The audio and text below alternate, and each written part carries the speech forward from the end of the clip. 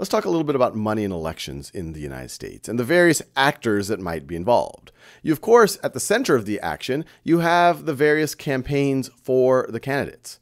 Then you have the party committees that will try to influence the election. We'll talk about how in a little bit. You have individuals who, besides being voters, can also be donors. And then you have organizations. It could be corporations, it could be interest groups, it could be labor unions. And then last but not least, we have these two boxes where you see PAC 1 and PAC 2. And so the obvious question is, what is a PAC? Well, it stands for Political Action Committee. And they've been around for decades. And a simple way to think about it is it's a way to pool resources, which then can be donated to other parties to influence an election. But how can the money actually flow? Well, as you can see, it can flow in many, many, many different ways. And to help us understand this, I'm going to introduce some terminology that you might have heard before. There is hard money. And hard money is money that is actually regulated by the Federal Election Committee, and there are caps in terms of how much people can donate to various parties. In general, any donation to a candidate's campaign is considered hard money.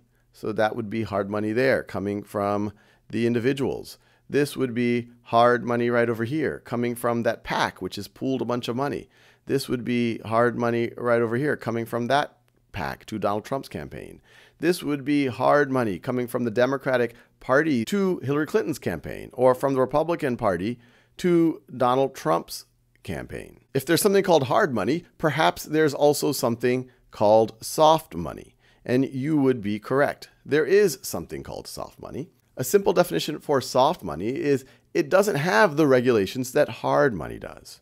And so an example of it would be, let's say the Democratic Party here, some of the money that they spend, so I'll just draw some of the money they spend, this part right over here, or maybe some of the money that the Republican Party spends during the election. It's used for what's sometimes known as party building activities, to get more people to join their party or to advertise about certain issues. And as long as it's done not in coordination with the candidates' campaigns, this is not going to have any limit. And so some of the money that goes from an individual to a party, or some of the money that goes from a PAC to a party, can also be considered soft money if, once again, if it keeps separate from coordinating with a candidate's actual campaign and used for those party building activities. Now, party building is a pretty broad definition, and soft money has been demonized a lot because people say, well, it's just a way of getting around campaign finance regulations, because even though it might not be directly coordinated with a candidate's campaign, it can influence an election in a pretty significant way. Now, to further understand this diagram, you see these dotted lines between the corporations or the labor unions and these political action committees.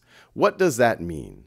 Well, a political action committee can be connected or sponsored by a corporation or a labor union, but it cannot receive funds directly from the treasury of that corporation or labor union. But the corporation can sponsor it, can say, hey, this is associated with us. And it can, if it's say a labor union, it can go to its membership and say, hey, I want you to donate to this PAC.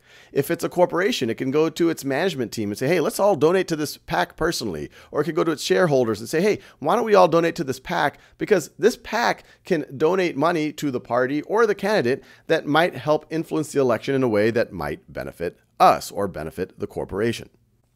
Now, an attempt to limit soft money came in 2002 when you have the Bipartisan Campaign Reform Act of 2002, often known as McCain-Feingold, who are the two sponsors in the Senate. Among other things, it tried to limit this soft money. After this act, even this party spending would have to be hard money. It would have to be subjected to the caps when they are raising that money.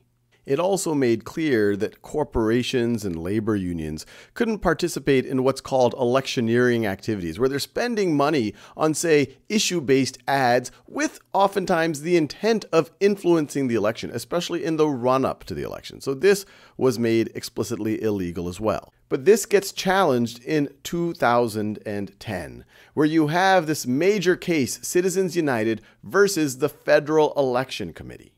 Citizens United was an organization that was releasing a movie called Hillary the Movie during the 2008 election.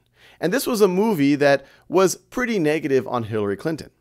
And so the argument of the government was that, hey, even though this looks like a movie, it's really political advertising. It's electioneering as we go into the run-up to an election. And so Citizens United, which is a nonprofit corporation, should not be able to do this.